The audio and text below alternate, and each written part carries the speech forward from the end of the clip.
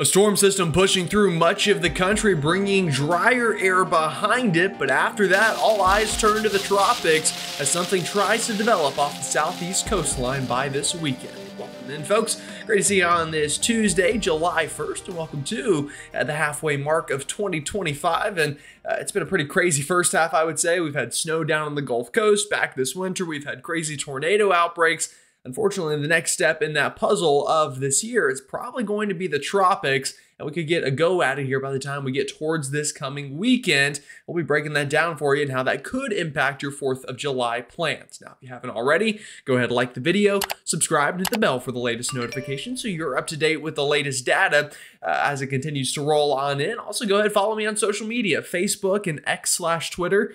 You can follow me there, where I will also be posting updates, as I always do, for you folks about what may be changing in the models and how, again, that could affect your forecast, as well as other just fun little tidbits about my life that I often post as well. So definitely go ahead and check that out. All right, folks, so let's just go and dive right on into it today because we do have multiple things to talk about, starting with this frontal system crossing the lower 48. And yeah, not hard to find on this Tuesday morning. Here it is. This is that dividing line between a lot of Gulf and Atlantic moisture in front of it, and then nice and drier air behind it, especially in the mid-levels. So I think a lot of us still going to be pretty humid at the surface, although better than it has been. But more importantly, up above our head, that's where there's going to be a pretty good amount of dry air that will help to cut off thunderstorm activity just in time for the 4th of July for most of us. Now, the key word there is most of us. There's a couple pockets of the country that might not get quite as lucky. I'll tell you who that is coming up in just a minute. But that's the storm system. There it is crossing through, and that will be bringing active weather today for many of us. In fact, already seeing that here on our radar sites. We can see already plenty of rain falling here through much of Ohio. We've got areas here with flood watches into the DMV, up through Philadelphia, Harrisburg, and much of New Jersey, back towards Harrisonburg, Virginia. So heavy rain going to be on the way with that. We've got showers into New England as we're looking at this here late this morning and early into the afternoon, and heavy rain just off the Florida coast as well that we're going to need to monitor as well. So we've got pockets of active weather already ongoing out there. All of this, again, going to lead to a pretty active day today and tomorrow. And yeah, you can already see that area we're watching in the tropics. That'll be coming up here later on in the video. But first, let's take a look at some upper level maps. Let's talk about this front and that severe weather threat as I punch my microphone. I'm just that excited about today's video. So let's go ahead and switch on over now and take a look at that. The upper level map painting today's picture quite well out there. A couple different areas that are going to lead to some active weather today. Now, the big area is this trough we've been talking about, kind of dipped down into the east. That's what's helping to create this surface front that's pushing on through and bringing those increased rain chances today, as well as increased storm chances. Now, another area to watch for severe weather today is going to be back in here, and a little bit of a leftover boundary slash some northwest flow slash a little bit of lift from this incoming trough from California. A lot of different pieces out there kind of working together, but the biggest area by far today will be into the east. Now, let's time it out for you through the next couple of days. That's today. Let's take a look at tomorrow, Wednesday. That front now crossing through the east. You can see what's kind of not super well defined, but well enough defined to note that it's their trough into the east. And then another trough, kind of a really small, compact one to the north up into Canada by our Wednesday going into Thursday. By Thursday going into Friday, we get another piece of energy to shoot into the northeast, specifically New England. That could lead to another day of maybe storms for your Thursday. And then hopefully, I think, clearing out by Friday just in time for the 4th as we take a look there at that piece. Now, as that's happening, a new ridge building in behind it, that's going to increase the heat, the humidity, and it's going to start to feel like summer again in a big way as we go into the 4th of July under that new heat dome.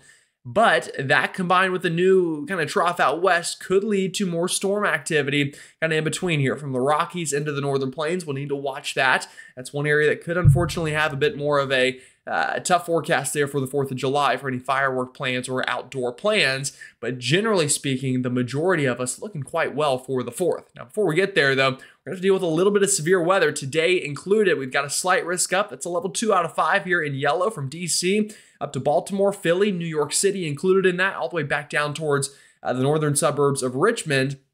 And even towards Roanoke, Virginia there, seeing that potential. But I'll caution you, anyone shaded into the dark green today could see strong gusty winds. just the highest threat of that there in yellow. And then back out west, again, a little area here in South Dakota and Nebraska. Strong winds, large hail, and maybe even a tornado or two going to be possible out that way. But really, strong wind and hail would be the main things to watch out for.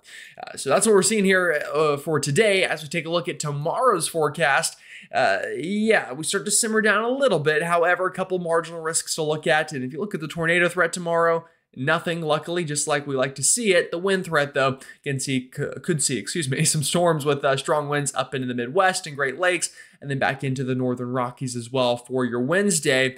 And taking a look at Thursday here, yeah, two more areas to watch. The Northeast, a little bit more intriguing. Again, that powerful upper level piece of energy swinging on through right before the 4th. This could lead to a bit more of an all hazards type outlook here in the green there. We'll monitor it and see how it trends, but definitely looking like could be another day of severe weather for you folks in the Northeast. One today, and then again on Thursday before finally clearing out just in time for that holiday weekend. All right, let's switch on over now. Let's take a look at some mesoscale data, time it out for you, and give you the latest look. All right, here's the latest high-resolution rapid refresh model. Let's time it out for you. Yeah, here's today. You can see that pocket of showers and storms really anywhere into the east today, especially east of the Appalachia chain by the time we get through this evening. But again, this is this afternoon time frame. Plenty of scattered showers and storms. Some pockets of strong winds, again, embedded in these storms. Heavy rain and lightning will be the main threats that we watch for. Now, here we go by this evening. This is around rush hour. Yeah, the Appalachia chain getting it good. The I-95 corridor from DC northbound all the way up to Boston could see some pretty good rain. Again, I don't think everybody gets a storm, but some of us will, and even a smaller fraction of us will get a pretty good one with gusty winds, again, the lightning, and even some pockets of localized flooding, especially up here in the Northeast where you got some concrete jungles combined with a little bit of training going on. Could see a little bit of a flooding threat, so watching out for that as well. Now, keep it going into the overnight. This crosses through the Charlotte metro by late this evening, up into portions of Virginia, again into the Delmarva, eventually overnight into the Midlands of South Carolina. Now, the further south you go, the more broken up this line is going to be. So pretty widespread rain, Virginia northbound up into Boston, a little more scattered into North Carolina, South Carolina, and especially Georgia and Alabama, even more scattered than the Carolinas are going to see. Again, the further south you go, just the less lift this front has, and also the mountain's going to kind of squeeze out some of that energy as well. So that's overnight tonight. Waking up tomorrow morning on your Wednesday, still some scattered showers. The front kind of slows down, gets caught up a little bit there. You can see still here into the east. By the afternoon, another round of showers and storms. I think the Outer Banks of North Carolina, all the way down to Wilmington, the Grand Strand, maybe even into Charleston. The sea breeze combined with what's left of this could definitely lead to some showers and storms. Could even get a couple leftover storms off the mountains. That, again, could lead to a little bit of rain. Nothing jumping out as crazy, though. But, again, same thing, some gusty winds, a lot of lightning, and heavy rain going to be the concern there for your Wednesday. But notice more of us dry Wednesday than today, which is good. And that gets us all the way into Thursday morning. By that point, the majority of this front is now offshore, although that next piece of energy swinging through could lead to, again, more showers and storms into the Northeast on Thursday. But luckily, again, for the 4th of July, I think most of us here east of the Mississippi looking good outside of maybe the Sunshine State, as ironic as that is, because what's going to happen is, again, this front, it's going to get stalled. Here you go. You can see this still big area of showers and storms, and Florida's just sticking out a little bit too much here. You're still going to get stuck in it, so we'll need to watch for that.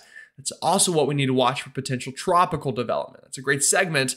Let's go ahead now and break down that 4th of July a little bit more, and then talk about the tropics. Now, the good news behind this front, we're going to get a pretty good push of dry air for a lot of us, partially at the surface and above our heads. Now, here's the surface dew point forecast. Again, this is like the muggy meter. So the more purplish, greenish colors you see, the more muggy it is outside, or the more humid, as people say. The drier colors, the brownish and the lighter greens, that's the drier the air is going to feel. So this is today. Notice it downright muggy and gross for most of us out there here in the eastern part of the country. As we go further ahead into time, though, here's Wednesday afternoon, still holding on to muggy weather here into the southeast and even portions of coastal northeast here and along the Gulf Coast. Then by Thursday, yeah, we start to get some nicer air pushing in. You see even Charlotte getting down into the low 60s for dew points, Nashville, the Ohio Valley, the Tennessee Valley. Not going to feel great per se, but a lot better than it has. And we'll take any relief we can get. Same thing, especially for the interior Northeast, looking pretty good there. And then we'll keep it going. Here is your Friday, 4th of July.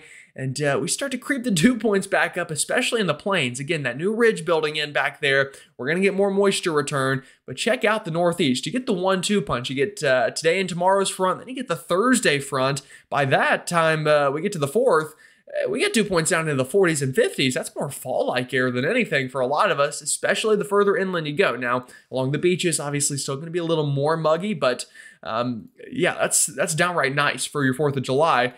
Not to say that you'll need, a sweater and t-shirt or a sweater and long sleeve shirt or anything, but yeah, that's about as good as you could ask for this time of year. Still not bad elsewhere, except for the Great Plains where you could see, again, that big plume of moisture creeping back in. Now, that's part of the story. The other story is precipitable water, or how much moisture do we have in the atmosphere that can get wrung out as rain. This is important for the rainfall forecast today. Yeah, you can see why we're going to get heavy downpours in the east. Yeah, we got a lot of moisture from Florida all the way up to Maine. The atmosphere is loaded, just waiting for this front to swing on through and squeeze every ounce of water it can out of it. The good news, after it passes, yeah, we start to clear things out. And here's by Thursday, the day before the 4th, again, most of us, a lot drier air, especially up into the interior northeast after that Thursday front swings on through. And by Friday, again, the 4th of July, east of the Mississippi, pretty good outside of Florida. And then outside of maybe some higher end rain chances up here into portions of the Midwest. Not, insane. Don't see a washout there. Now, where we could be dealing with more of a washout is back into here. The Front Range of Colorado back up into the northern plains. A lot of precipitable water. And remember, we've got a trough dipping down here at the same time. So you're going to get lift above moisture. Unfortunately, that's a recipe for a pretty rainy look. And you can see that here on our latest European model. This is Friday, July 4th. And again, the two trouble spots we've been talking about. Florida. Doesn't look like a washout per se in Florida, but some folks going to get a lot of rain, I think, out of this scenario. And then back up into the northern plains. So those are the two areas that look the most troublesome to me for that 4th of July firework forecast, at least as of Tuesday at, about 10:30, 11 o'clock in the morning, East Coast time. So take it with a grain of salt. Things will change a little bit. But generally, those are the areas I'm the most concerned about potential firework interruptions in the forecast. Places I think will be pretty good. Yeah, right into here. That's where it's looking nice. And that's good because we've had some 4ths where, maybe not so much. Now, the other piece of this is that front that's left over. I told you that could lead to tropical trouble. Yeah, here we go. This is what it's going to look like on the vorticity map by the 4th of July. We've got this big upper level piece of energy, and behind it, this ribbon of vorticity sneaking down to the south. What often happens is little pieces of energy break off of that very thin line. It doesn't take much to pinch it off. And that over warm ocean temperatures, and if we've got a lack of shear and dry air, that could lead to tropical development, which means it's that time. Let's go and take a look at the tropical segment of today's video. The potential for tropical development has bumped up just slightly since we last talked. We were looking at 20% yesterday, now 30%. Now, notice a good thing here. The day 2 percentage, 0. We're not getting anything before the 4th of July. It's going to be the 4th and after that we need to watch. And again, that area 2 watch is anywhere from just offshore of the Big Bend all the way down to Fort Myers into the Gulf side of Florida to the Atlantic side of the state, offshore from Wilmington, Charleston, Myrtle Beach, Savannah, Jacksonville, all the way back down to West Palm Beach. Yeah, this could technically form on either side. Now, I'll tell you, the trend in the models has been for this to be more of an Atlantic type event than maybe a Gulf event. But does not mean that's exactly how this is going to evolve. Again, we've got a couple days to watch it. That low pressure could break off and form anywhere within this circle, so we'll continue to monitor it. The good news, this big complex of storms you see right now, that's not the storm. That's nothing to do with it. That's just some good old-fashioned Gulf convection going on. So, we've got some time to monitor it. Now, let's take a look at some more reliable ensembles here. We'll start with the European. And again, I said the trend was for this to be more of an Atlantic system. And yeah, the European ensembles indicating more so that if this does develop, and if being a key word here, it could be just offshore of the Carolinas, Georgia, and Florida, kind of in that bubble there along the Gulf Stream. That's another component of the forecast, along the Gulf Stream. This thing could be cooking with gas if it does try to get going. In fact, some of these ensemble members try to get a good little storm forming here. The other question is, where does it go if it does form? And right now, most of the models that do form this pull it back north into the Carolinas or Georgia or maybe up the eastern seaboard a little bit. Now, just thinking about probabilities here, there's a lot of ifs here. The first if is, does it even form? The second if is if it does form, how strong is it going to be? Is it going to be strong enough that we see impacts out of it or just some rainfall? So you start adding a bunch of coin flips and more coin flips, the probabilities of this being a big high impact system start to become pretty low. So that's the good news. However, whether it forms or not, wherever it does go, I think it's a pretty heavy rain. And I've talked about this for the Carolinas on TV the other night. If it does move inland, it will increase rain chances. And I think either way, the energy looks to be moving back that way. So that's something to keep an eye on. Now, as for forming, again, the European ensembles have some action ongoing. The GFS ensembles also have some action ongoing. Not as much, though. Normally things are flipped. Normally the European's quiet and the GFS is getting all excited. This time, kind of the opposite a little bit. But still, going to monitor it, watch it, and see if anything forms out of it. Now, one thing I will say is, like I mentioned, the Atlantic is pretty warm out here. We've got sea surface temperatures around 29 degrees Celsius. That's quite warm. That's more than warm enough for tropical development. The other questions would be wind shear and dry air. There could be a little bit of that around, but sea surface temperatures off the charts, looking plenty warm enough here off the southeast coastline for tropical development. Now, let's take a look at some models and try to time this out for you. Here we go. This is the GFS, and we'll kind of see what it does. And here we go. So this is the latest run of the GFS. This is by, again, the time above my head. Here we go. This is Friday the 4th. You can see here's that front stalled out. Here's that big plume of moisture associated with it, even reaching down into Florida. And notice how you start to get a little bit of troughing along that. That tells me low pressure's trying to break off here off the southeast coastline on the GFS model. Doesn't quite do much with it, but again, you see how you get these little closed off areas of low pressure, indicates the energy is around. Just a lot to figure out on where it would break off and how strong it would get. Again, it would take a lot for this to become a hurricane. However, could we get tropical storm with our sea name, Chantal? It's possible. It definitely is. And the GFS showing that moisture either way, hanging around and trying to lurk back up into the southeast. You can see trying to form here another area of low pressure by next Monday. So a lot of different pieces of energy competing for the main job here. Will one of them take it? Only time will tell, but it is a possibility. What about the European model, our other reliable model? You can see here, same idea. We've got that rain just off the southeast coastline, spinning away, trying to become something. Here we go by Sunday. Again, tries to close off an isobar here. Doesn't quite get it done, but you get the idea. Broad low pressure, kind of hanging around the coastline, likely going to increase rainfall chances for many. And again, tries to work back inland by the time we get about a week or so from now. Now, one more model I'll show you. This is the Icon German model. This one a little bit more aggressive with the storm. And you can see what I mean. This is starting the 4th. Same general idea, but spins it up a little bit sooner. And we've got a much more defined area of low pressure. This would be by Saturday night into Sunday of the 4th of July weekend, moving inland into Georgia, Florida, and South Carolina on this model. You can see there kind of working in and bringing a plume of moisture with it. Now, if that's the most aggressive model we have right now, we're looking pretty good. But again, we'll watch the rainfall threat. We know it does not take a named system to cause big troubles. Folks in Wilmington will tell you about the no-name storm from last year. Absolute chaos out of that one. Again, not comparing this to that, not saying it'll be like that, but just meaning we do need to keep an eye on it and continue to monitor the situation. All right, folks, well, that's all I got for you on this Tuesday. Again, reminder, if you missed it yesterday, I'm out of town. I know it's terrible timing with the tropics trying to heat up, but I'm out of town tomorrow, Thursday, and Friday. I'll be back Saturday morning, which by then we'll probably know what this thing is going to do. So apologize about that, but it's been a planned trip for a while, and I can't change that. So it is what it is. Now, I do recommend go ahead and watch Mitch West Weather. If you're watching me already, I'm sure you know about Mitch's channel. Check him out. He'll have very in-depth stuff, even more than I do, about this setup, where things could go, and what the impact could mean for you, wherever you may be watching from. All right, y'all have a great one. Stay safe, and I'll see you all next time.